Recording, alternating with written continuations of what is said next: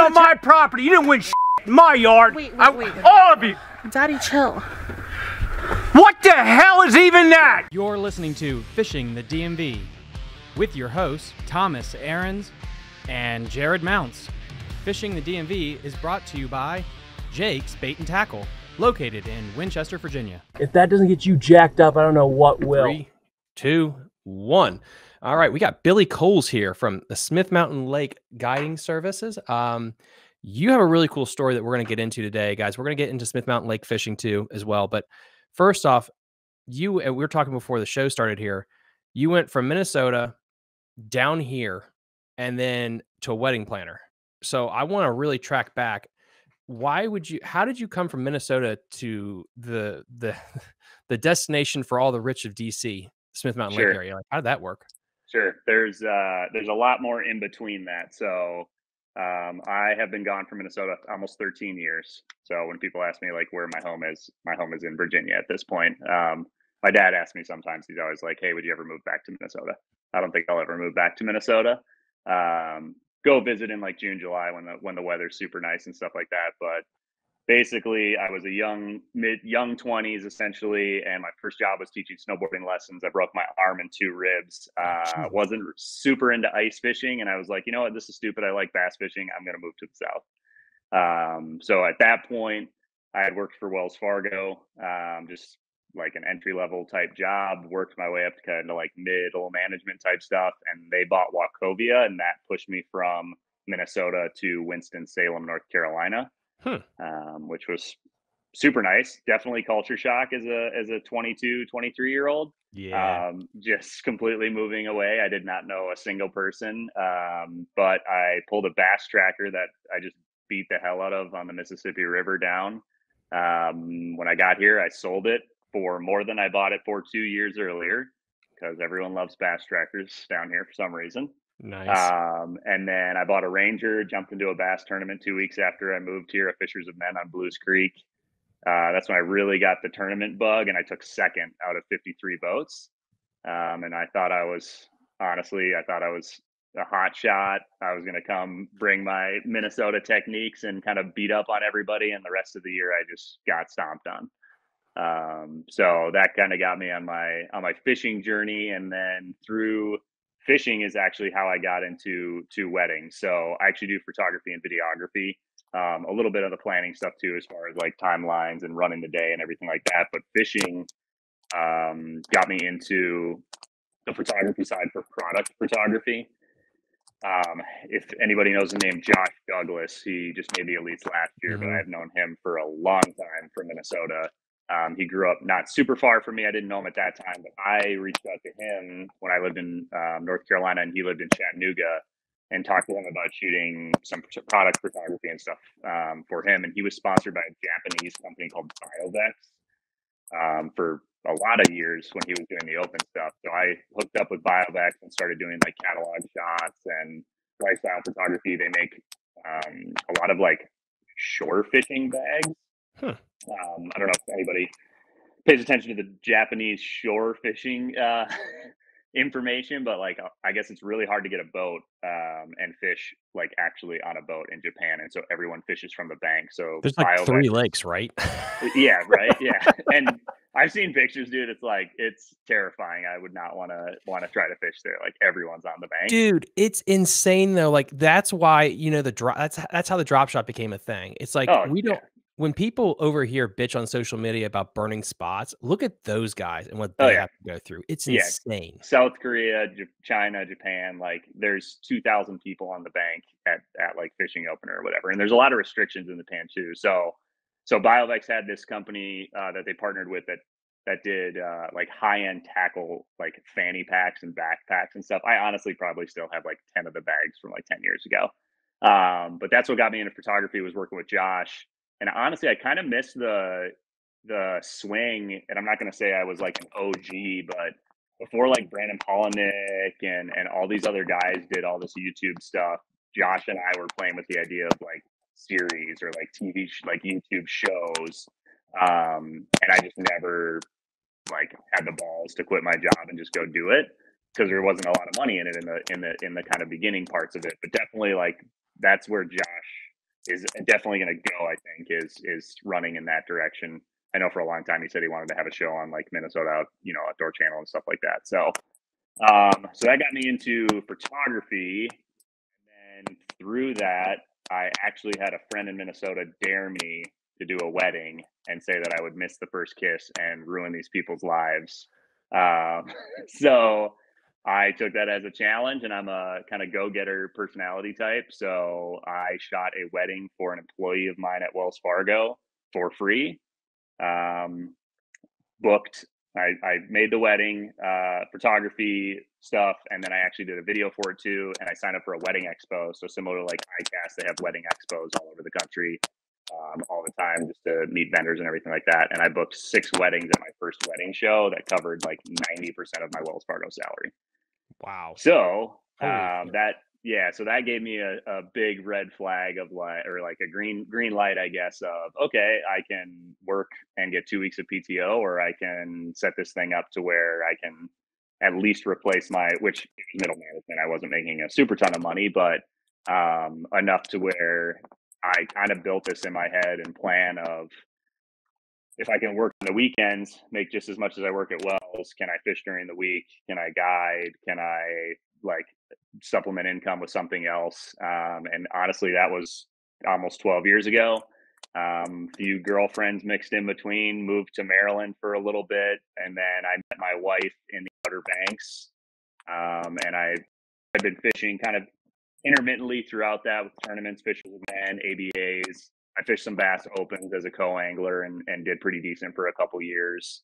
Got into kayak fishing pretty heavy, and met my wife in DC. We kind of lived there for a little bit, and then we chose Roanoke, Southwest Virginia mountains, Blue Ridge, after we did a big long trip with a 5th-wheel RV to Wyoming and Montana. So if I wasn't here guiding for bass, we almost moved to Montana. I would probably be a fly fishing guide in Montana or Wyoming or Idaho, which at some point in life probably will be out in that area, hopefully, maybe for a little bit. So I'd like to do that as a different path or different, I'd love to do down here when it's awesome, and like you kind of like the big swim bait stuff, and I'm here in the winter when it's big girl season, and then get out of here when it's super hot and go be a fly fishing guide or something in the West would be phenomenal. But I had fished on and off Smith Mountain for about 10 years, just random trips. One of my best friends grew up on this lake. His dad actually lives like 5 minutes from us, which is super weird. Out of all the places we could have lived, I lived like 5 minutes from where he kind of grew up. So I had seen the potential of the lake, and Smith Mountain reminds me a lot of kind of some of the lakes I liked in North Carolina, like Blues Creek, a lot. And this is just an awesome lake. If you want to be a river rat, you can hang up in the rivers.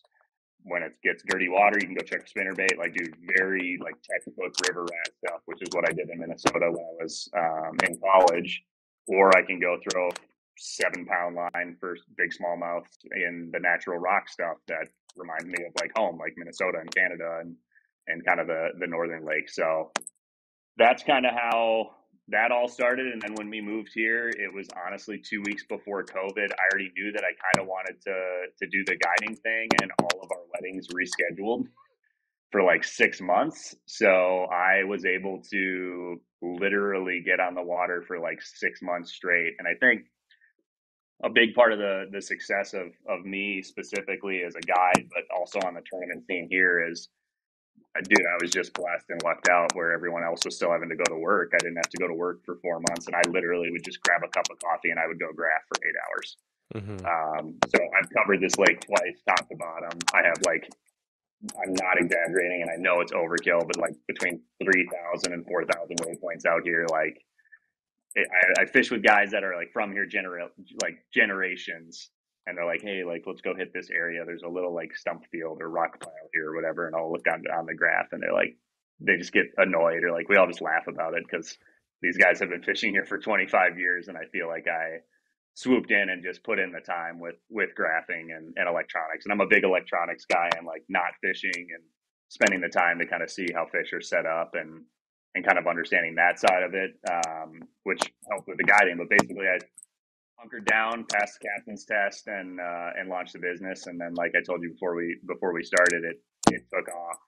There's not very many bass guides out here. It's mostly striper guys. The lakes, in my opinion, has a huge population of bass and has a huge population of big bass. And just like you said, Thomas, I mean, most of the clients that I'm taking out are DC. You know, they're Northern Virginia. It's a family of 4. The son plays soccer and video games. He's never caught a fish in his life. If he can catch a 3-pounder, I literally am watching his brain melt. Like, it's awesome. It's super fulfilling to see a dad and a son like experience something like that. And I've had awesome repeat clients come back. I have a few clients that are new to fishing but competitive and kind of coming from a different sport or a different, like, you know, college or whatever, that have no idea how to fish at all and come out multiple times with me, where we kind of break down the lake, break down electronics and everything like that. So that is all going great. And then on me personally, we do the weddings. We do about 40 to 50 weddings a year as a company. So it's Holy shit. Yeah, it's pretty substantial. How many years from what year are you in with that? Is this like year 6, 12, 7? No, 12? 12. Yeah. Wow. Yep. So I Just went you and your wife, or is it multiple no, employees? we have subcontractors. Okay. Subcontractors. We did 72 last year, bro, because of COVID reschedule. So Damn. yeah, it's a lot. I've definitely been doing. I would say on the wedding side, super quick. I'm a straight up veteran, dude. People don't last that long in weddings. It's pretty hard work. It's stress. Really?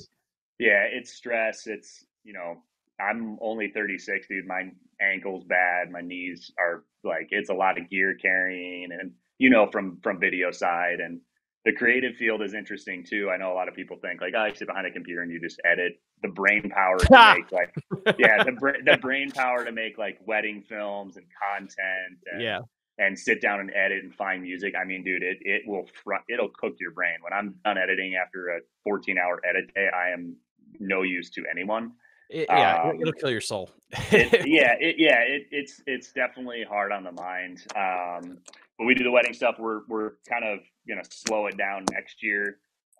We'll probably only end up doing about 25. Guiding is gonna, you know, take care of a good portion. My wife runs a clothing boutique. We run an Airbnb in our basement, and then I'm actually picking up my real estate license here in a month or so, just to dabble in that a little bit at the lake, since I make a lot of connections through fishing. So, dude, we're all over the map. Maybe trying for a kid next year. So we got a lot going on over here. Dear God, man, this has been brought to you by Adderall and Red Bull. Yeah. I don't sleep very much. I don't feel 36 in my mind at all. So we'll see how that goes. But dude, I'm blessed, man. I get to fish, and you and me talked on the phone, dude. I mean, if I really want to, I could go out there 5 days a week if I wanted, and edit at night and do that. So that goes way back to what I first started on when I booked those 6 weddings. That has honestly been my plan for 10 years, has been, I want to create a business and a few different streams of income, to where if I want to go fish a tournament, or if I want to fish during the week for myself on a Tuesday just to get away from everybody and clear my head, then I have done that. And for anybody that wants to do that, it takes some time and some sacrifice for sure. But you know, I've probably only had that opportunity for the last 2 years after working on it for 10. So, well, you also, like, right place, right time. Things happen for a reason. 100,000,000% universe, dude. I don't know that we did not experience like COVID like everyone else. I mean, Smith Mountain's definitely out here, and we lived in Reston, in DC for a long time, or not a long time, but long enough to where, you know, we were driving to DC and get stuck and doing 3 hours of traffic driving to DC to do a wedding. And we just decided, we said we could live somewhere else and drive 3 hours in the night before, and just have a completely different life. And that was kind of what made us move, was, you know, if we have to commute up and shoot a wedding 25 times, 30 times a year in DC, that's 30 days of commuting, but we'll be able to be at the lake Monday through Friday and go on a boat if we want to, or paddleboard, or walk the state park, anything like that. But COVID, they closed some restaurants down here and stuff like that, but the lake was wide open. It's so crazy. When I started this channel, people said, like, why are you covering such a big area? And what I had to tell people is, when I fish college tournaments and I got to go all over the place, we are the most transient division of anglers on the planet. And Yep. when I would go down to like the national championships in Alabama, and they would be like, so we travel maybe 20 minutes for most of our tournaments. I'm like, dude, that is so lucky, because where we're located, dude, it's 4 to 5 hours. Like, we're Yep. used to driving. And when you Yep. say you have clientele from DC driving to Smith, and for you guys that don't know, yeah, that's down 81. That's about 3 to 4 hours. Deep Creek, Kerr, the Tidal Potomac, the James, like, people around here, whether you're an avid angler, a hunter, or you vacation, this area is used to commuting. And so I think that helps in one sense for your clientele base to come down, and you get a lot of that, I guess, that outside traffic. The one thing that you hit on, though, which is interesting, is that a lot of it is that DC traffic coming down, but you don't get the people like, and you mentioned Josh Douglas. He has people that fly in on a blindfold so he can take them out on Lake Mille Lacs, Yep, because for it's sure. a premier destination, and you get those type of anglers. Are you getting those type of anglers for Smith? Those savvy ones are like, get me on a pig, or is that Yeah. coming, or? Yeah, I think that's definitely coming. So, how I would break out my guiding is I would probably say 6 out of 10 trips are new to fishing, fish once or twice a year. A 2-pounder is a big deal. A 4-pounder is life changing. I would say the next 2 are like avid anglers. They can throw a bait caster. If we catch 15 pounds, they're like, awesome, you taught me a bunch of stuff.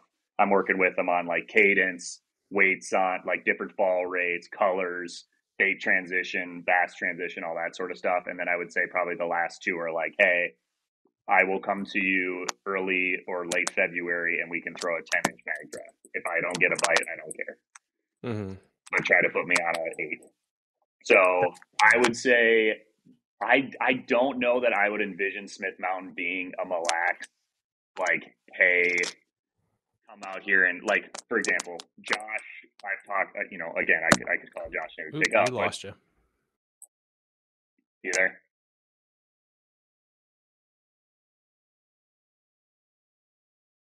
You there?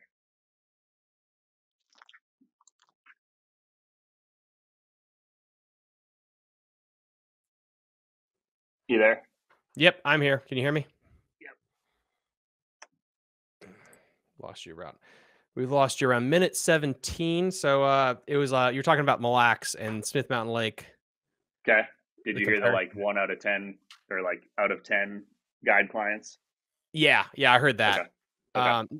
No, that's interesting, because I didn't think, like, I don't know. I think Smith could ever be like Mille Lacs? Like, no, because that's like going to Mexico. Like, I mean, Yeah. like, for some giants, but to get savvy anglers to come there, and I think it's a telltale sign when you look at other bodies of water. We mentioned to this, I think, before the show started, that Kerr, gets a lot of spotlight from different tournament trails throughout the year, and yet your clientele is primarily, generally speaking, just your person that dabbles in it. And so it shows Yep. you the United States, bass fishermen really don't know about Smith, because you're not getting those savvy ones that want to come to you to hunt, which is interesting.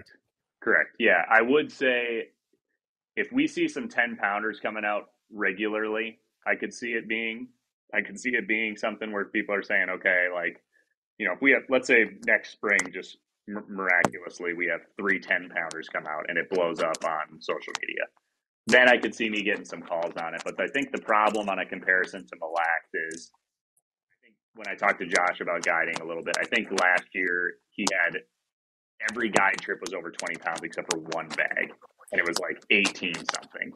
Like, dude, for as good as I feel like I can guide and put a true angler on a good bag, I can't do 20 pounds 4 days a week out here. Like, too many conditions change, and there's too much area, and they're definitely, and we should talk about this a little bit. I'd love to get your thoughts on it, because I keep journals and fishing notes, but the F1s are, in my opinion, pretty finicky when it comes to, like, I think I'm starting to see a pattern of different weather and different temperatures and stuff like that, to where I think a little bit of their kind of like Florida attitude is definitely coming through on the DNA.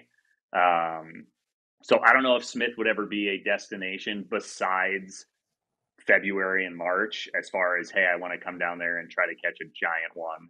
on a swim bait or a glide bait or an A rig or something like that. And then the problem with that is what I mentioned earlier about Tennessee. I mean, it's pretty hard to leave the Tennessee River in early March when you can go catch a 25-pound bag. Like, why would you drive to Smith and do it? If anything, if I was an angler and it was August and I could go catch 14 pounds on Chickamauga and that's all I could do in Gunnersville was not fishing great, that's where I'd be like, yeah, I want to go to a deep Highland reservoir and throw a shaky head or a Carolina rig, and Smith Mountain puts out 22 to 25-pound bags. I think so. We interviewed guys, and this episode's probably already dropped by the time this one gets going. We interviewed Woods of Water magazine, and they think in a couple of years you're going to see some dirty 30s dropped at Lake Anna because of all the F1s that have been stocked in there the last couple Wasn't of there years. like a 26, 27 in the spring?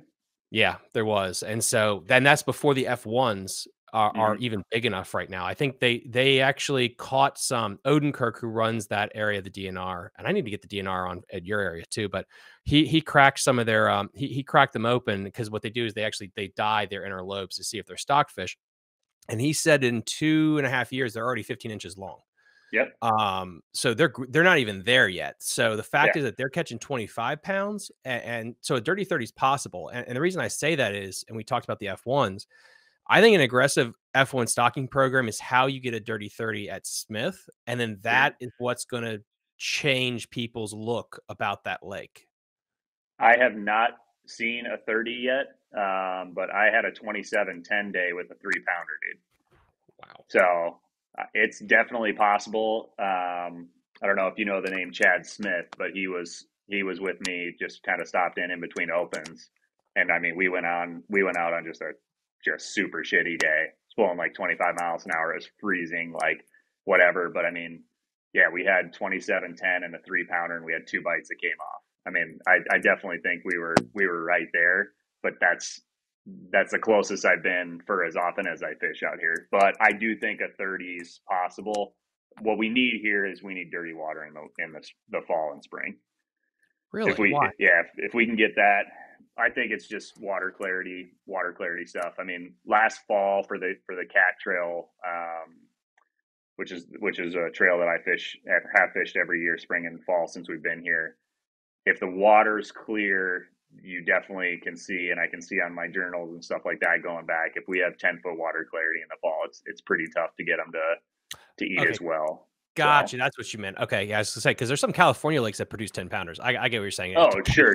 Yeah, I'm just saying. Yeah, I'm saying to make it be like much easier to catch a dirty 30.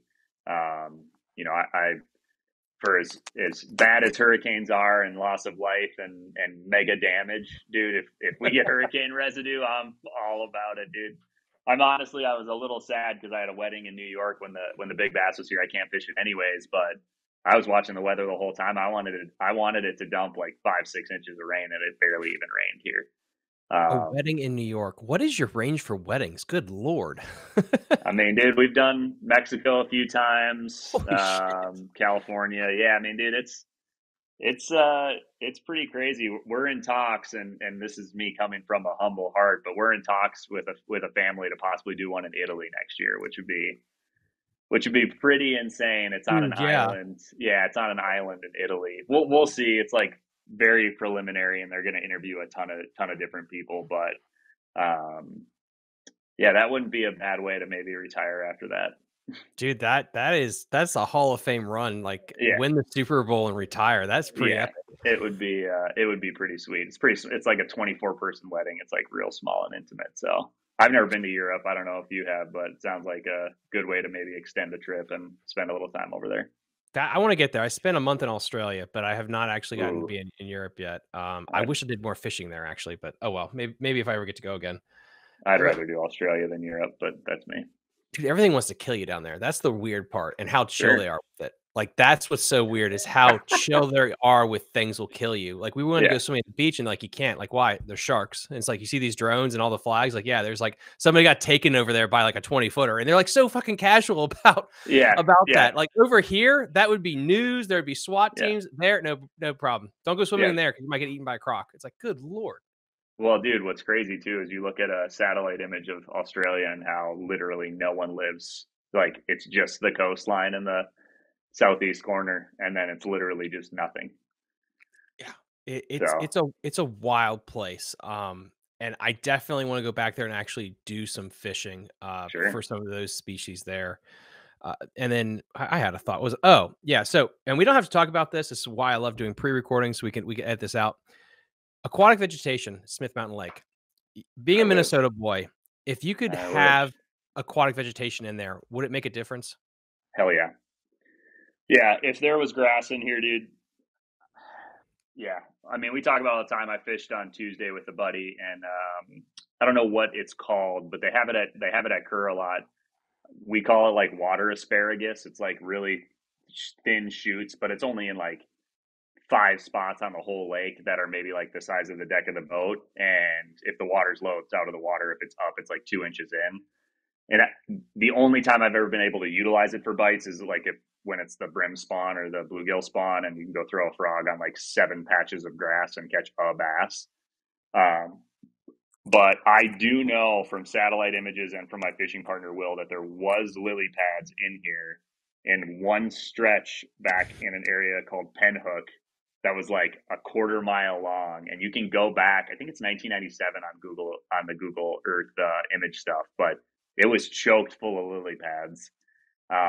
Yeah, if there was grass in here, it would separate the bass from the striper, and it would be beyond phenomenal here. I mean, it would just make this place be crazy special. But I don't think it will ever happen ever.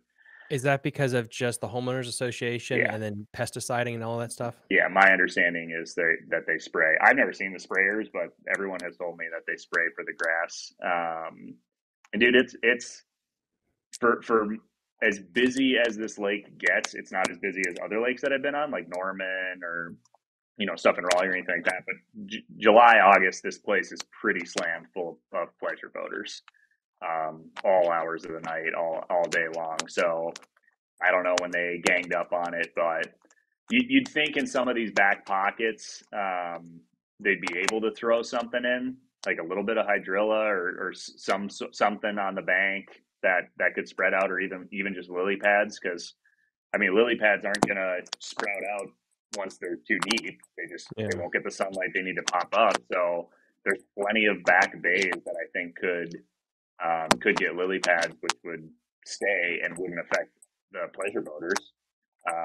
But I don't know that they would. I don't know that they would ever do that. But if you can get the DNR on and we can convince them and give them some money, then let's do it. Yeah, that's on my to-do list is getting the DNR down there to talk about Smith.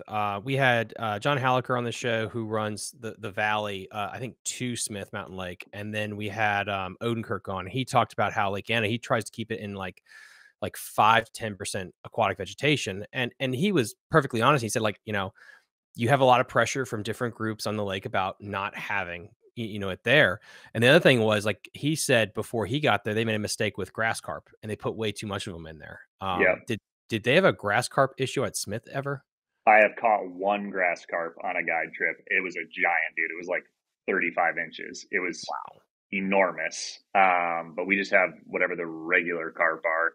I don't know carp species that well, but like the ones that are at the marinas and stuff like that. But yeah, I don't know, dude. The lily pad thing, I think, would be managed easily here to make it where nobody would be upset. There wouldn't be a ton of different areas you could put it in, but I always wondered why homeowners care about grass in the lake. I mean, I get it, like swimming, jumping off the dock, they want to be jumping into hydrilla and stuff like that, but I mean, Smith's pretty highland reservoir. It's got some banks that would have a hard time keeping the grass anyways. So in Minnesota, and maybe you could talk about this, is there a different mindset to the outdoors than down here now that you moved? Like, what is the big difference? Because that's the thing, when I started this channel and I had somebody in the comment section is like, oh, I didn't know like aquatic vegetation was good. We used to like dump poison off our docks all the time growing up to get rid of it. It's like, it's such a different mindset. Sure.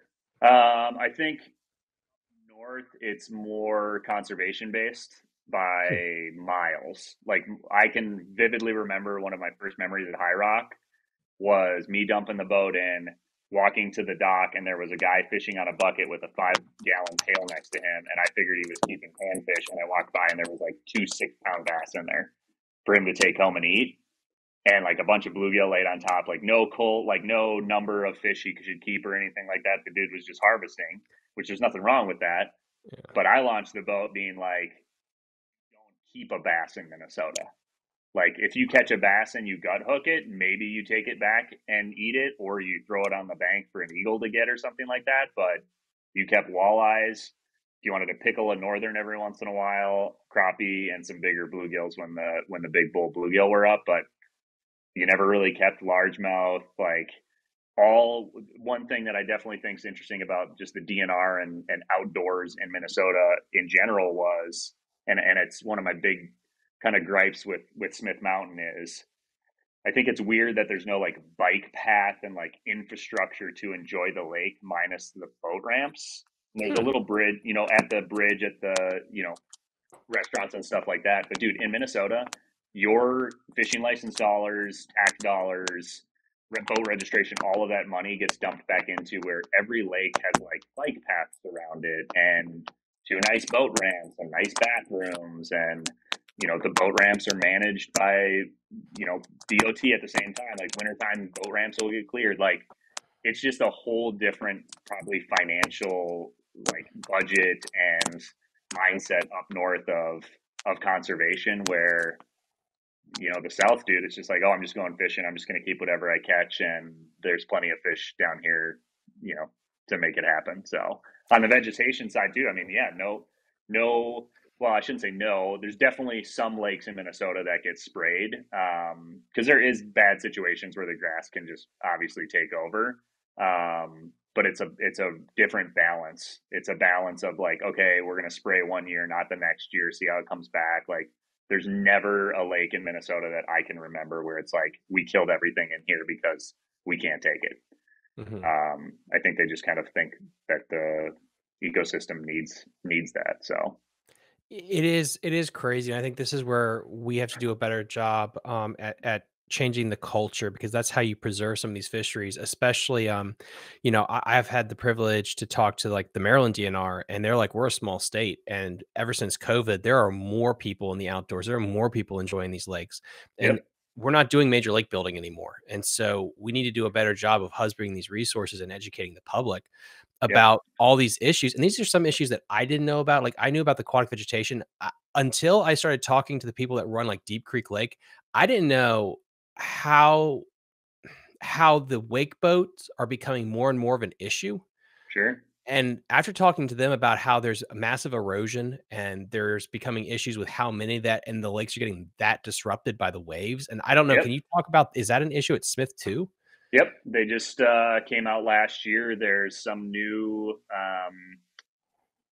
permit's the wrong word. I'm just going to call it permit. But basically, they came out with something new for Smith Mountain that if you have a small pocket here and you do not have no wake buoys and you want your pocket to be no wake buoys, basically, I think it's like 80% of the residents have to sign on to the agreement. And you have to show insurance damage for erosion or damage to your docks and stuff like that. And if they can pool enough of this information together, they will make it a no wake cove. But dude, I mean, it's erosion, obviously. Like I can just see it from being here just a couple of years of banks that I just know are like in turns where I know the wakes are just bashing into it literally for 15 hours a day in August. Like it's just getting completely wiped away. And we have riprap repair that run out of 2 different ramps on this lake, and they run Monday through Friday. Like I'm out early in the morning, they're dumping a whole truckload of riprap onto a barge and they're going up the lake and redumping somewhere. So for me, it has always been, the wakeboard stuff has always been a safety thing, because Smith Mountain is big, but once you get out from the lower end, it's 2 rivers. And if you don't have a place to wakeboard and you're going to wakeboard in the middle of the channel at 2 o'clock on a Saturday in August and you fall off your wakeboard or your wake skate or whatever, I mean, there's boats left and right everywhere that are driving right past you.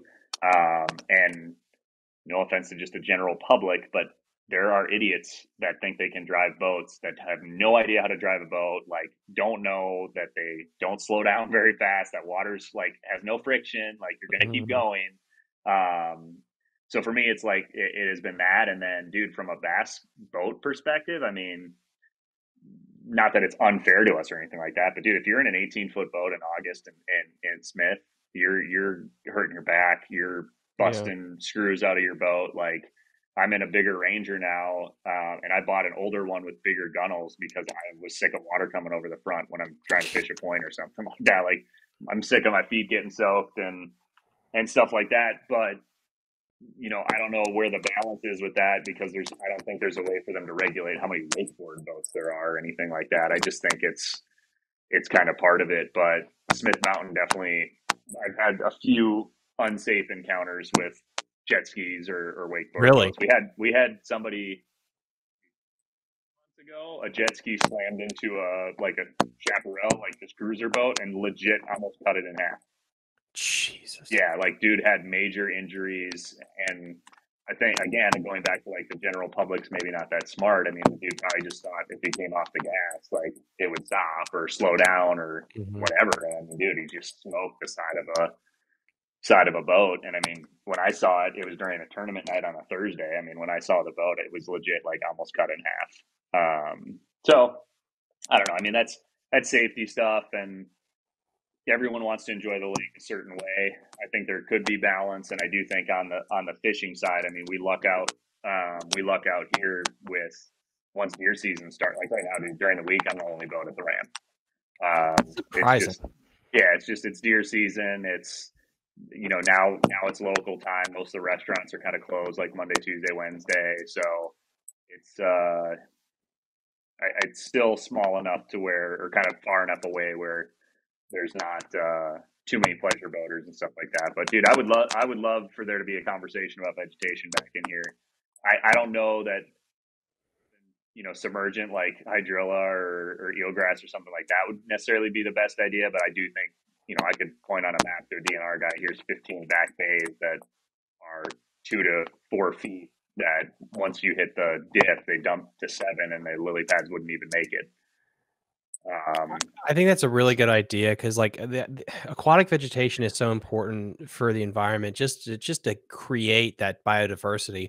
And like you said, like if you look at like a Lake Hartwell, a Kiwi, Norman a little bit, where bass, if they don't have that aquatic vegetation, and example is we'll just go back to the blueback, they become pelagic. And a textbook thing, we have a lake up near us, like Frederick and Front Royal, where I mean, literally you could write a textbook on this. It had a ton of aquatic vegetation in it, and it was fantastic for the bluegill and for the largemouth. And then literally they put too much grass carp in there.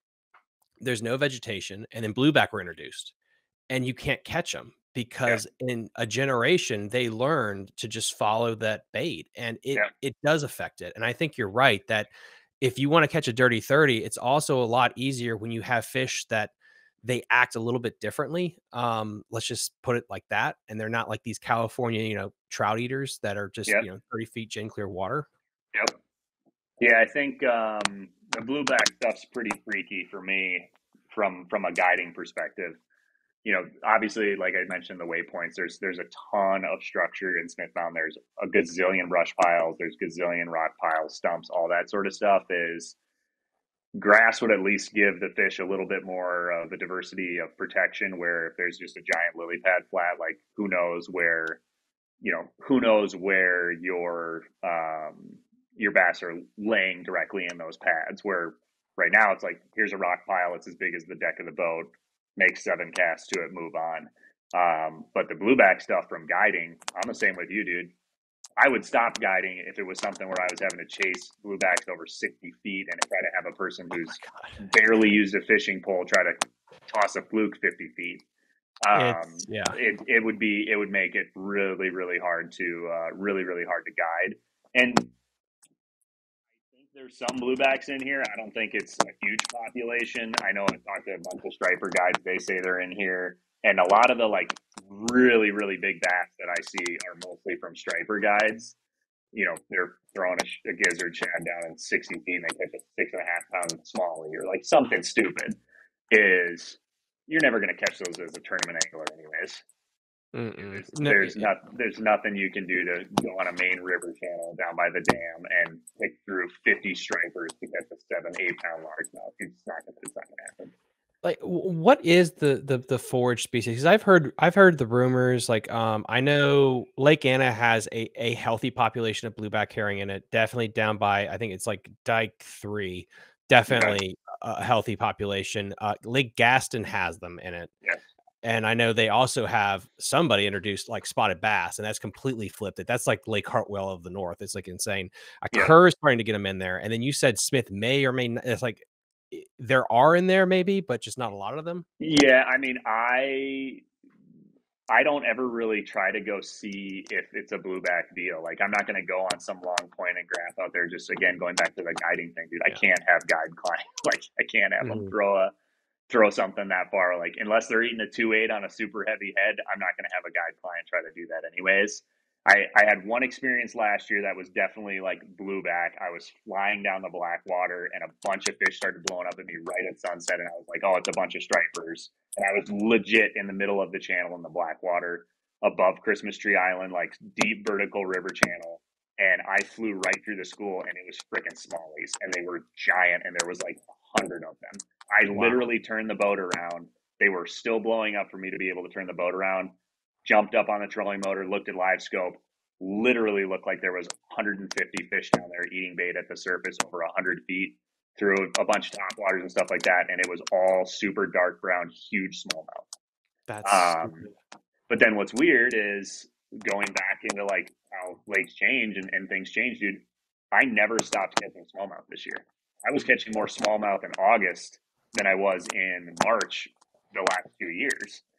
So I don't know what happened with them going out and kind of, because I would figure smallmouth being a little more vision based or whatever, they're going to be the ones that are going to chase the bluebacks a lot more than what a largemouth might do. But this year I never really had much like crazy super far out surface activity or anything like that. So that's where I feel like maybe the blueback population's not as huge as some of the other lakes. But I mean, here it's pretty straightforward. We have a ton of threadfin. We have some monster gizzard shad, which is why the swim bait plays here. That come up in the spring. We have a massive crawdad population. And when I say we have a range, I'm talking Ned rig size or smaller, and I've grabbed some out of the rocks that are like the size of my hand. Like baby lobster crawdads, like monster crawdads, which I think that's why we have a good jig bite also. That's what I was going to say. Yeah, that makes sense. Yeah, we have a really good jig bite, and then we have a pretty substantial population of bluegills, man. I mean, the bluegill spawn like water, back of pocket, swim jig type deal. I mean, you can do that through August here, and it's pretty obvious. You don't have to check too many back pockets to see, a section that's got 30 brim beds on it, and they stay there through most of the summer. So, yeah, I mean, it's pretty straightforward from if you know bait movement and the textbook of bass movement. If you just take some time before you start fishing, you should be able to kind of find bait and find fish. And then the population just of shad in general is just stupid. Like when you drive your graph and it's 80 feet deep of shad for a half mile in a little section, you're just like, this is so stupid. That's insane. But I mean, again, like Smith Mountain Lake is insanely fertile, and sure. And we've been talking about the blueback guys. And that's just something that like I had a lot of experience fishing for those lakes in college, and you're seeing blueback being introduced by striper fishermen, but it's more of like, it's what it does to their behavior. And this is a good tie into what you were talking about. How many, if you had to say a percentage wise, what percentage of the population of bass are just pelagic, like on Smith, that you said like 60 feet and whatever, like, are they really just roaming there? Is there a good population just roam with the stripers, or how is it broken out? I am an offshore fisherman, but I still have not cracked the code out here to be completely honest of like 35 feet and deeper. I just never have had to catch a 4 to 5, 6 pound fish, had to fish deeper than 35 feet. As well, when I graphed, I didn't really find much stuff in that range where it was like something for them to hold on to. And it's hard for me to go fish a roaming school over nothing. even with front-facing technology, I mean, dude, fish fast. And the technology is great, but if you lose them and all of a sudden you find them, they're 100 feet out, your trolling motor can't keep up with them, then it's like, well, what are we doing here in a tournament trying to fish for that? So I would say the majority of the bass are 30 feet or shallower at Smith Mountain, no matter what weather conditions, water conditions. And I think a lot of people, and maybe this is why Smith's not super popular, saying like the fall and winter and stuff like that, besides us local guys. But dude, we have a good shallow water bite almost all year. Really?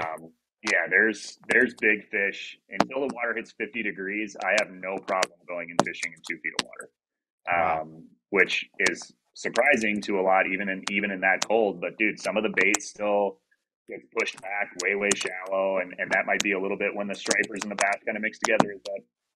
Is that kind of like Jad Stun late period?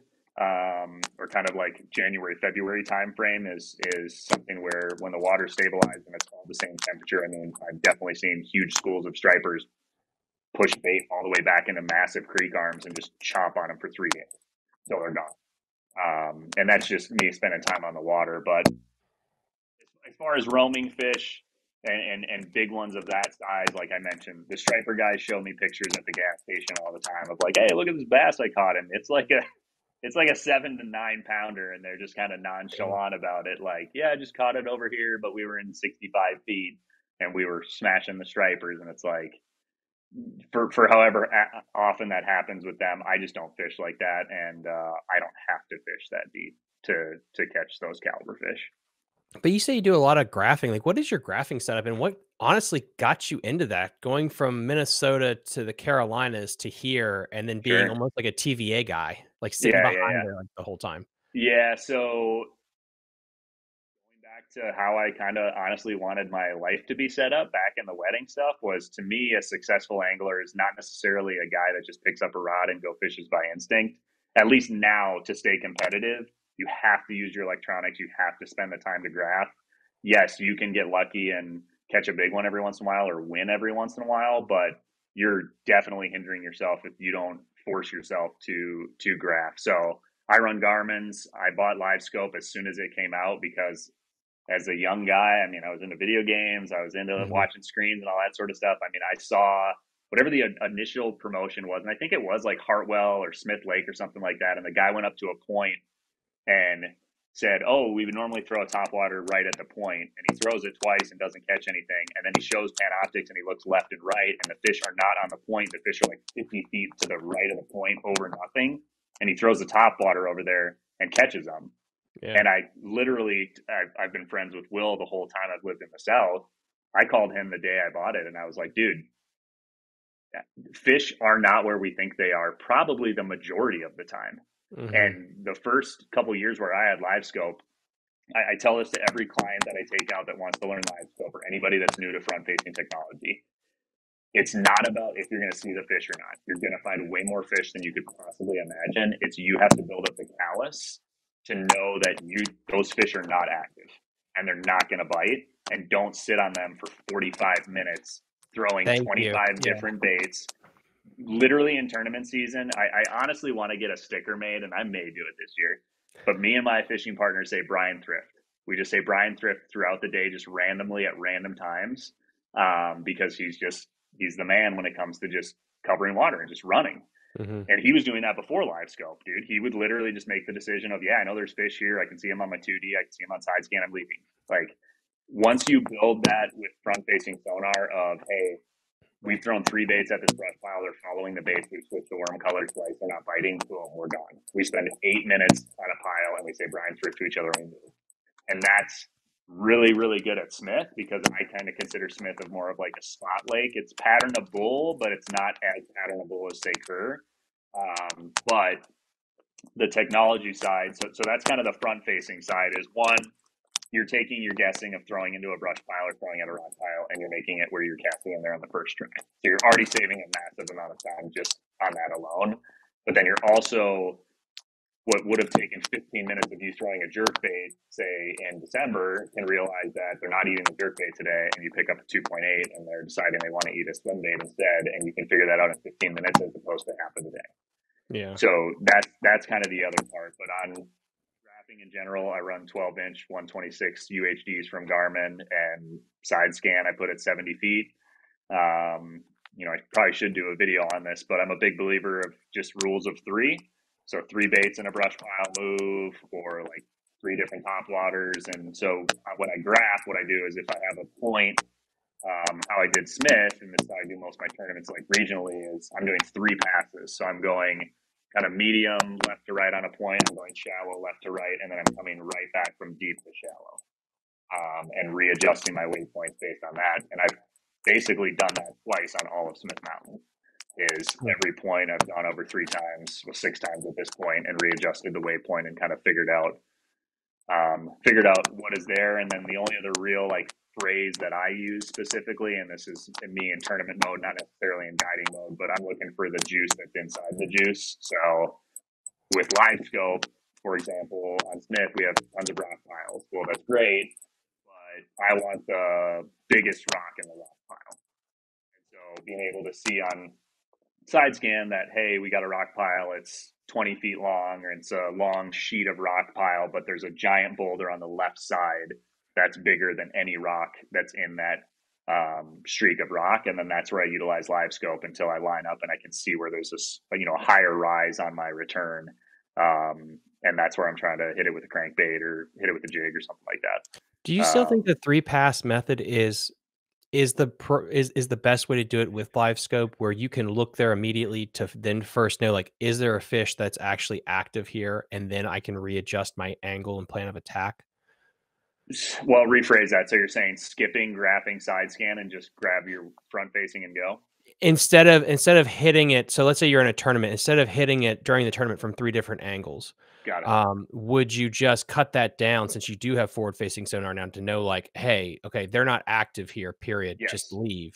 Yeah. I'm strictly talking about practice and practice and prepping for guide trips and stuff like that. I don't side scan during a tournament or anything like that. Pretty much dude, I don't even have a 2D sonar puck on my trolling motor anymore. Yeah, dude, I got rid of it probably 3 years ago, and I would tell anyone who thinks they need it that you don't even need it in the winter when you want it to meet gear or anything like that, because you can do down on live scope, and it's just, dude, whatever's next, I have no idea what the hell they're going to come out with next, dude.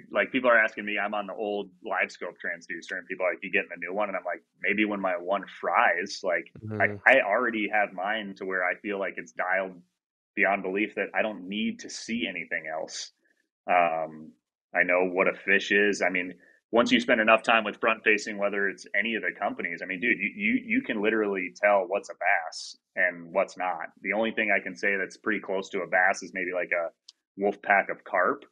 They kind of swim at the same speed, but dude, if you sent me a live scope image on the front, I could probably tell you what kind of fish it is. I mean, you can even tell the difference between largemouth and smallmouth, dude. If you throw a jerk bait out on a point and there's 4 bass together and you start jerking it, largemouth are going to kind of all 4 come together. Smallmouth go insane, dude. They've jumped to the front of the bait, the back, up, down. You instantly know what type of fish is going to bite. That's the thing about live scope. What people don't understand is it's not just about seeing the fish; it's the fish behavior, and it makes good anglers great because you understand so much more of what's going on down there. Dude, you can have 20 rods on the deck, and by the end of a tournament, I would be down to 3 because I just know that that's the only thing that they're going to bite today, and it makes you make adjustments way quicker. But I don't know. Anybody that hates on live scope or front facing just makes me laugh, because you still cannot make them bite. It does not matter. It does not add to the pressure of, are they seeing more baits? Of course. They're definitely seeing more baits. Is that going to make a huge difference in the long run? Maybe. But as anglers, dude, we're going to ebb and flow the whole way. If the offshore fish get pressured to live scope, then go fish shallow. The shallow fish haven't been hit for 5 years. Keith Poche. Look what he just did. I mean, you're right.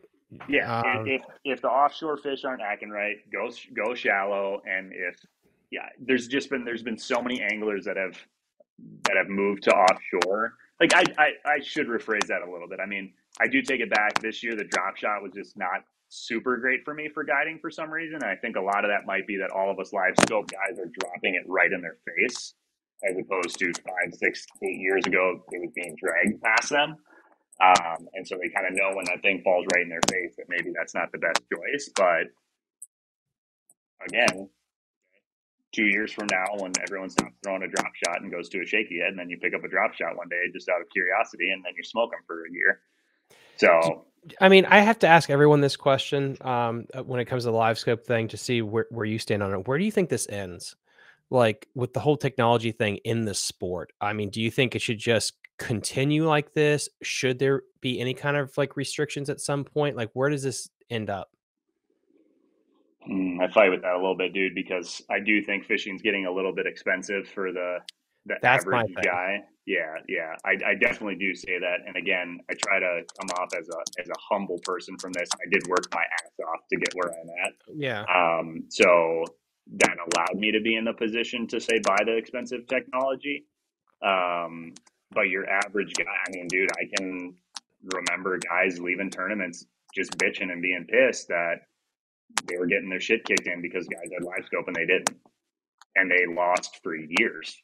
I mean, dude, they lost money. Even pros, dude. I mean, some of the pros started going up north without live scope, and they were getting stomped on by no names. Like, dude, Patrick Walters, he seems like a super nice guy. I've never talked to him, but dude, he stomped on people when he Oh, the had Lake live Fork scope. tournament was insane.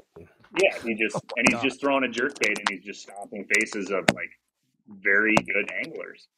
I don't think it's an unfair advantage at that level. I can see it at a localer level where, yeah, I mean, you got, for example, the cats. I mean, I'm able to afford the stuff that I'm able to because I guide. If I wasn't guiding, I wouldn't have 12-inch screens and, a 250 horsepower motor. I'd have an 18-foot boat with a 150 and a graph. And I think that kind of hinders it for that level, but that's hard to regulate as far as where it goes or what's allowed.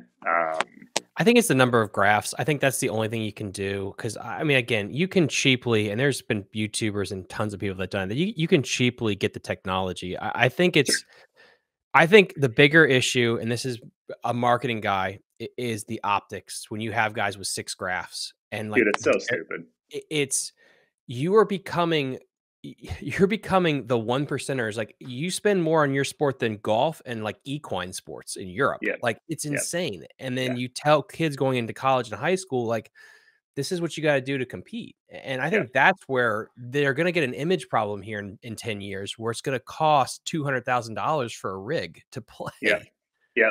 I think, I think the money side, I've never owned a new boat in my life.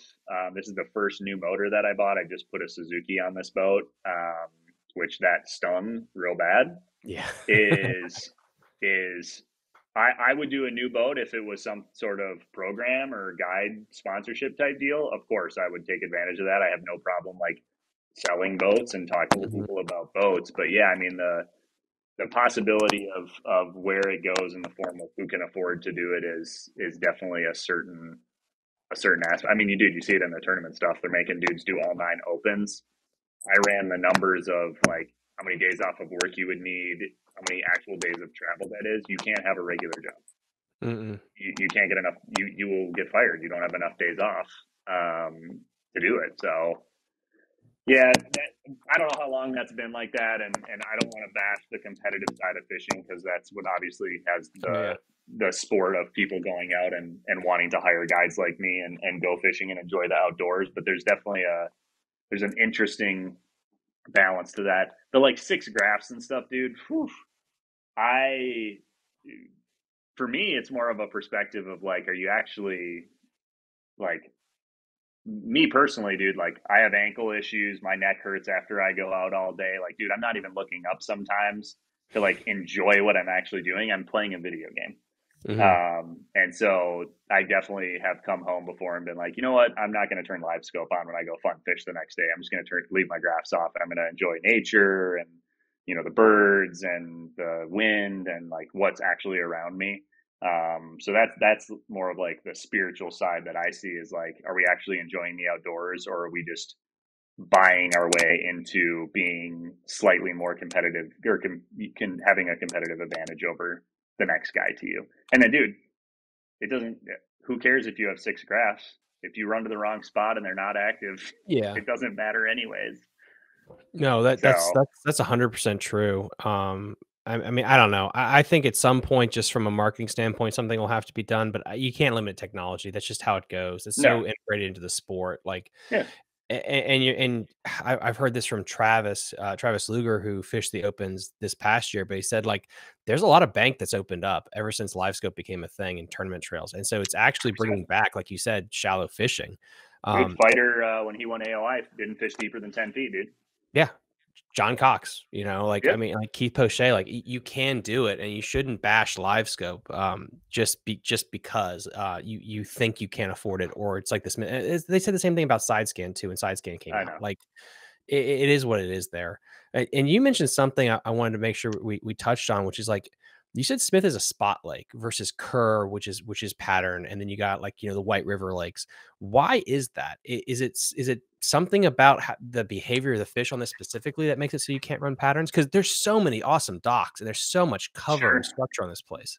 Sure. I think this lake's more. Um, so this goes back to my F1 concept. This year specifically, last 2 years were awesome. If it was a windy, shitty, crappy, cloudy day out here, I could go catch a 5-pounder. Like I could just go hit enough piles and I would catch a 5-pounder. This year, something flipped where I just literally went back and looked at my notes, and I was only catching good tournament quality fish when it was bright and sunny and high pressure. Like typical, like Florida, hot, gross. Like, I don't know. And again, I mentioned earlier, like, dude, I was catching smallmouth all year long. Like, they just never disappeared like they did the last 2 years. So for me, how I kind of break it down here is I pay attention to moon phase a lot. I did pay attention to wind a lot, but I'm trying to like kind of break that habit out a little bit. Is the only thing that I can really get on a pattern on is what are they actually eating for, say, this specific week. And it changes pretty more frequently here than it does at other places. But like all of a sudden, I'll go out on a Monday for a guide trip and they stop biting this top water. Like let's say they were biting a walking bait. I don't get any walking bait bites on a Monday, even though nothing's really changed. And I have a guide client pick up a popper and I smash them for some reason. Or you throw a shaky head and smash them, and then all of a sudden I'm not getting any bites, and I have a guide client pick up a jig, and it's like the fish are still right there. I can see them on live scope, but all of a sudden they're biting a jig, and then I go out 3 days that week, and it's just like for some reason the jig just turned on, and the next Monday you go out and throw a jig and you don't get a bite. So it's a pattern in a form of that. Structure wise, dude, there's always fish and brush here. Like it doesn't matter what time of year it is. And then, like I said, I catch big ones shallow in December and I catch big ones shallow in August. Like it's all over. It's all over if they're on wood or if they're on rock. Like there's fish, in my opinion. And maybe that's just because it's a big population of bass to where it's less patternable. But I haven't been on something where it's like I need to go hit rock in 3 feet of water that's on north facing banks that's getting wind blown and I have to throw this color of a jig. I've just never had to get that specific here. It's just been kind of like go fishing and see what they're biting because they're going to change. They either change from a couple days ago or they're still doing the same thing is basically where I'm at. And again, that's just time on the water for me, which is different to most guys. But for example, when I've gone to bugs a bunch, it's like, okay, the water's flooded and you go throw a spinnerbait, and you can go throw a spinnerbait anywhere in the lake. It does not matter. And they're going to eat the spinnerbait. They're in the bushes. Like find them on that. Where Smith, it's like you caught one in a lay down, you go fish lay downs for 2 hours and you don't get a bite. You go to your first rock pile and catch a 5-pounder. So that's how I have experienced Smith is you're covering water, you're testing a bunch of different things throughout the day because it's going to change throughout the day. That is really interesting that you thought your hypothesis is it's the F1s that have changed it where they're finicky on bright days, because I would have gone that they're really targeting more like pelagic species of bait because they want those clear conditions to ambush. Like, do you think that's a cycle, or do you think that's something that's like kind of here to stay because there's more F1s now? What's your vibe? I can't say if it's a cycle yet, just because again, from a data perspective, this is the first year where it's been wonky. The first 2 years, it was pretty, I'll just use textbook as the phrase. It was pretty textbook for me to go out and like continue following the fish around and being able to do those slight changes in the bait and stuff like that. But yeah, this year I definitely have gone back and looked in the notes, and I'm scratching my head in the form of like, why can't I get a 6-pounder to bite a swim bait on a windblown point in May? Like, they're there. I can see them. They will follow the bait. And then I go out on the next day with a guide client, no wind. It's 11 o'clock in the afternoon. It's 70 degrees already. And they sling it up there, and the 6-pounder eats it. And it's like, what the hell? That's crazy. And then that just kept happening and happening and happening to where it was like, I don't understand why I'm getting these big bites in the middle of the day. And I pay attention to lunar stuff too. Like, I look at moonrise and get really nerdy on barometric pressure and like really in the Really? weeds on some of the fishing stuff. And this year has just been super weird on the data side of how the fish have been. And the only thing I can really think is, and this could be completely wrong, this is me just spending time on the water and just, talking, is if an F1's got Florida mixed in and Florida bass are finicky with cold weather and changing weather conditions, then that leads me to say that are these F1s becoming the predominant species? And now we're seeing a shift where they don't want to eat on shitty days, which I'm going to be wrong, dude. I mean, people are going to smash when it blows 20 miles an hour in October here. Like, I don't have a problem saying that, but for me specifically this year, I just saw something weird that it happened enough times for me. And as nerdy as I am on this stuff, where I definitely noticed something was different, and I just correlated that with maybe the F1s didn't like the crappy weather this year for some reason. You sound like a musky angler when you start talking about the lunar phases and everything. That's where I picked it up, dude. They're right. They are right. Like, when the jig bite's good here, dude, it is like clockwork. Like, if you look, and if we get a 2 a.m. full moon rise and then the lunar rise is 10:30 in the morning, me and my fishing partner will look at each other and say, all right, we're setting an alarm on our phone for 10 a.m. And at 10 a.m. we're switching from whatever we're doing. We're going and chucking a jig for 2 hours. And you just go chuck at rocks and you'll catch a big one. Like, it's a thing, dude. Fish know way more than we know with what's going on with the universe and what's coming and all that sort of stuff. I mean, dude, even for the big bass, I had a couple clients, and I went and fun fished myself when it went from pretty warm to like, okay, the hurricane's coming, like it's gonna be here. And you would have thought they would have gagged the day before the big bass. It was blowing 30 miles an hour, cloud cover was rolling in. I mean, it was stirring up everything, dude. It was probably one of the tougher guide days I've had all year. That's weird. And then the pressure finally showed up from the hurricane. And I mean, yeah, there was a lot of good bass caught during the big bass, but you heard a lot of the guys say, and from me watching, the local guys didn't do super hot for the first day. They had to make some adjustments, and the couple that got interviewed and stuff, I mean, they said they were catching them shallow, which is what I was catching them doing, and they said they had to go out deeper, which they pulled water and everything like that. But yeah, it was like on a day where you would think by textbook definition, prefrontal barometric pressure dropping out its ass, that fish should chew, and they're set up shallow. It was tough, dude. It was super tough. What made you keep notes? Like, that is brilliant, and I love that attention to detail. Is that something you've always done, where you keep a log? Yeah, or guiding? yeah. So I got a gift. I was still in Minnesota when I got it for a birthday or Christmas something. It was like some leather bound like old man fishing journal deal that had like the lines pre-made for you, like wind direction, water temperature, like lures used, all that sort of stuff. What actually annoyed me this year was a guide client put me on that Angler app with the push button, because I don't do it every day. I try to intermittently do it, and I share it. It's basically a notepad on my phone at this point. I try to punch in the water temperature and what the weather's going to be right when I launch the boat in the morning. And then when I get home, I take 2 minutes before I go to bed and just try to like data dump like areas and what type of structure and wind direction, essentially. But the Angler app, I was really pumped about, because you can push that bullseye thing and it will literally put everything there. It will like that. It would supposedly was supposed to like put what the weather was, wind direction, like everything into the system. And then all you would have to put in is like the lures you were using. So I ordered the button, and the battery was dead in it. And then I looked them up on Facebook and everything, and they're non-existent now. It's like all these messages on Facebook, like no one's there to help. Like they're supposed to send you a new one with battery, but it was a bad business idea. They didn't do like a monthly subscription. They just did, it's $30 for the button and that's it. So I'm guessing they just ran out of funding or whatever. But so if somebody else could create that, please, that would be super helpful.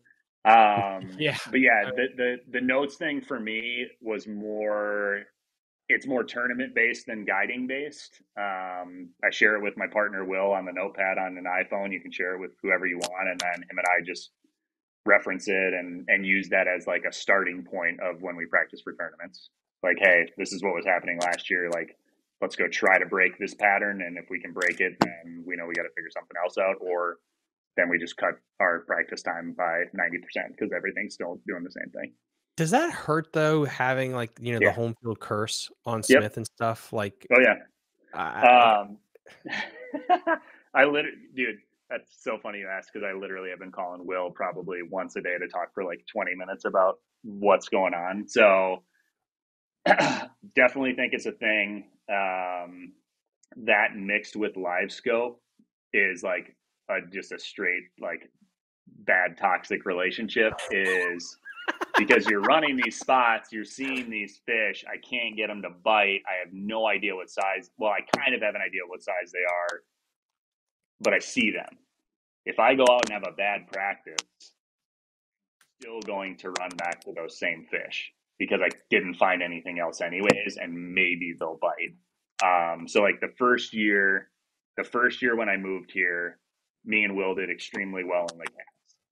And that's because I feel like I didn't have a ton of spots. I went in and like when I practiced, I was doing basic stuff. Like I'm just going to go look for bait.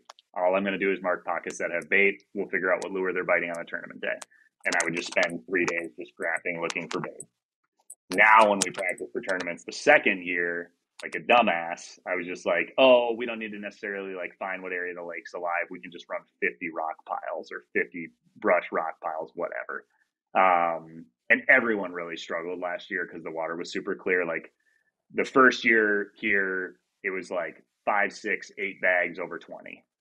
Last year, it was like one guy caught 22 pounds. Everyone else had like 18. And then it fell off super quick. So, and that I think was just, they pulled the water. So a lot of the good, like shallow rock was out of the water, and the bait actually never went to the backs of pockets last year. Super weird. And now this year, by the last week in September, I had bait in the back of pockets, and I could catch fish on a buzz bait in late September. It got cold too. It felt like it got colder this year. So yeah, we're in the 30s for Saturday, Sunday, Monday, Tuesday here. I talked to another guy from the Cat Trail, one of the guys that runs it, and I told him, I said, dude, we have a large gap in times this year for tournaments. We have one October 30th, and the next one's not till the end of November. I told him, dude, if it goes at this pace, those fish will be way offshore by end November. Yeah. So, which, you know, that's just totally different than the last couple of years. But, yeah, the home curse is interesting because you're going by your gut of, oh, I've caught 4 or 5 pounders off this brush pile. You go there, you see 4 bass on top of it in practice. They don't bite. You check it 2 times. They don't bite. You don't find anything in practice. You go right back to that brush pile. When really what I should be doing is saying, all right, those fish are inactive. I'll spend 2 minutes on them. I'm not going to go back to them if they don't bite for the whole day. So you can definitely, I mean, that's why fishing is fun, in my opinion, is it's so much more mental than any sport, in my opinion, because you're trying to catch something else that has a brain. So, you know, you're taking into factor their brain, but you also major have to take into factor your brain. And so that goes back to that whole Brian Thrift concept of, you know, Will kind of holds me accountable as a good fishing bro of, you know, he'll put me in my place on a tournament day if I'm taking too long on a pile or we're staying in the same area. You know, this lake is definitely interesting too, from it being 2 river systems that, in my opinion, are pretty different from structure. And, you know, the stripers run way up the Roanoke. They don't really run up the Blackwater as much. And so this lake too can set up in the form of, if you don't get a bite for 2 hours, you should move sections. Like if you're on the lower end and you don't get a bite for 2 hours, run past the bridge. there's always a bass somewhere on this lake that's eating, and that goes back to that home advantage of having the spots. If you are only catching fish in the lower end in practice, let's say as a collegiate angler, and you fish Craddock for practice, and it's awesome for 2 days, and then you go in the tournament and you have one bite by 11, you have to have the confidence here to say, all right, I know there's bass in Gills Creek, or I know there's bass up by Magnums, or I'm going to run up to Beaver Dam. Like, I'm going to get away from where I'm at because there's different structure, different water temperature, different bait, and there's always fish eating on this lake. So is this going to be, because, and I think we talked about this before we started recording, that you want to take a swing at either the Opens or whatever the hell MLF is calling their new thing now, invitational. Like, if that's your plan, like, I would say your strategy is like basically thrift. You're going to thrift it then, on any place that you go, right? Yeah. So I don't know that I would ever go full steam ahead on tournament fishing. It's from a financial perspective, I've been in business too long, bro, to know that it's a pay-to-play system, and it's pretty tough to make some killer money on it. I love the sport. I would absolutely love to do it. I have mad respect for people that make it happen, because I think I work hard. They have sacrificed so much. They have stressed more than anybody I have ever known in life. For me, I would consider a run at like regional stuff, like I did the ABAs and fished the ABA National because it was at Bugs. Would I ever fish all 9 Opens? Probably not. Would I jump in a full division? Probably. But I wouldn't do that until everything in my life was completely paid off, or I only had a mortgage or something like that. Like, I'm not gonna risk my hard-earned dollar for something where if I got to beat 200 guys, I got to get 4th place to actually dent the money that I made. So, I don't know what you can do to fix it, because it's, if you look at it from a financial standpoint, it makes no sense. It's one of the only sports where they hand you a bill, not a contract. Yeah, no, man, it's sad too, and I don't want to be this guy that like bashes on it, because again, it's the sport that allows me to guide and gets people into it. And there's a serious, like, I don't know, it's like the hunter inside all of us guys, and not throwing the ladies out, but obviously most of the anglers are guys, but like it's the hunt, dude.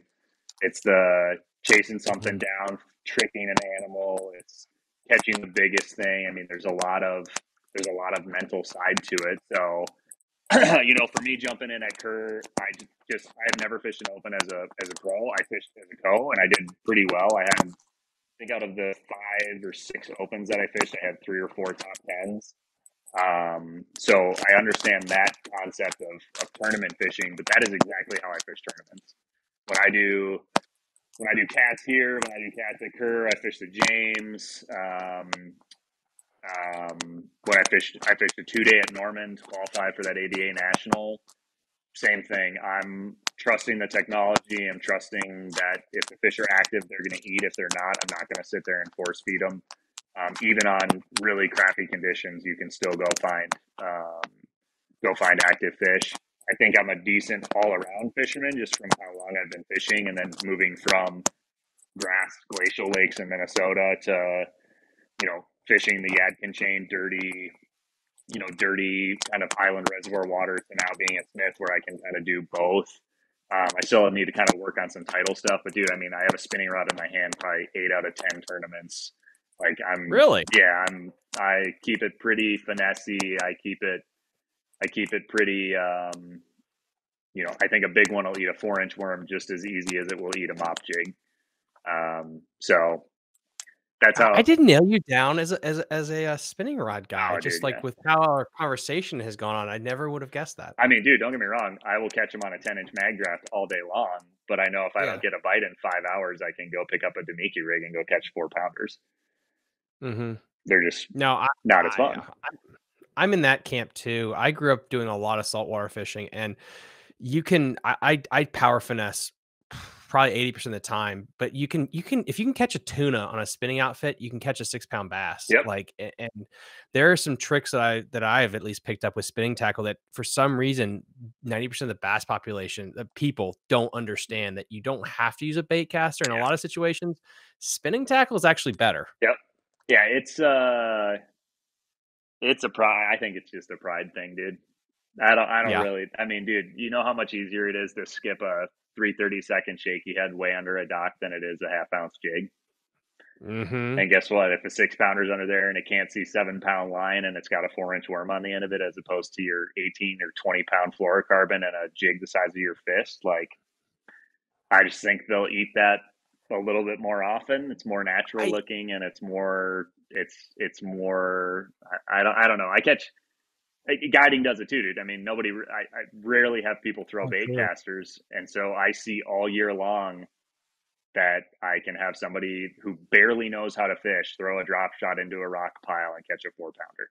So then why, Mm-hmm. if I can use the technology to perfection and toss a drop shot or a Ned rig or something literally into a fish's face in 25 feet, then I don't really see the need to say that, oh, I needed to throw a Carolina rig or I needed to throw a bait caster or some sort of weird unique thing. I will say on the side of spinning, I do like trying weird Japanese stuff. Like Yeah. I free rigged a bunch last year.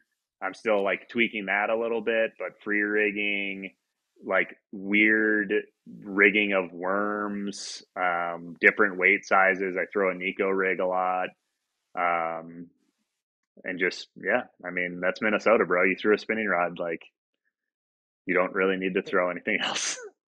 It's so crazy. You talked about that with Japanese anglers. When I talked to the local high school club here, I said, like, if you had to put your time and effort into studying anglers, you study every Japanese guy that comes over here and fishes the Elite Series, because their mindset is so different than Sure. ours, and they will always catch them. Yep. And I forget who it was that explained, like, who I listened to, but it's like, because they have so few lakes over there, they don't they don't drive around the whole lake they looking for like the perfect group. They just sit in an area and figure it out. And when Yep. they come over here, that's why they can kick ass in so many local honey holes, because they're just used to, like, there's fish here, I will figure it out. Sure. And that's where I'm putting my time and practice. And it's such Yep. a unique mindset that over here we don't have it. Yep. Yeah, I mean that's definitely part of the struggle with me being like a Brian Thrift fan and stuff is like, yeah, I probably could sit on a brush pile for 45 minutes and throw a 2 inch lifeless stick bait, on 4 pound line. When you say it, your soul's going out of your body. But then you're sitting there and you're just questioning your entire life existence and why did you wake up and it's freezing and like this is pointless. I could be in my bed with my wife. Um, but I definitely do like, I like tinkering a decent amount, with just kind of off the wall, whether it's colors or sizes. Like I throw Sunline, dude. Sunline 7 pound sniper is honestly, the best line that I have ever used. Mhm. I mean, I rarely break off, and to be able to have that thin of a line diameter at 7 pound is just insane. I mean, I have full confidence. I throw it in brush piles. I don't have issues, really anywhere around here. And I mean, dude, it's honestly, it's almost invincible. So Preach it. I love yeah, Sunline products. They're yeah, fantastic. little things like that. And, it, this is the number one thing with fishing. The more time on the water you spend, the better. I will catch more on spinning rods, just in general. It does not matter what even the weather conditions are. I will catch more fish on a spinning rod. Preach it. Amen, sir. And Billy, I mean, we covered a whole just ton of subjects. Yeah, have Is there fun anything cutting. that we forgot? Have fun cutting this down. The best episodes on this channel are usually the longer ones. We had one with Sikorsky I had to cut down because it was 4 hours. I had to cut that Nice. one down a little bit, but Nice. no, people love just the long form stuff. Is there anything that you would like to plug? Any sponsors, anything like that we forgot to mention? I throw Dobyns Rods exclusively, which I never really had a rod sponsor or anything like that. I mean, I have been using them for years and years now.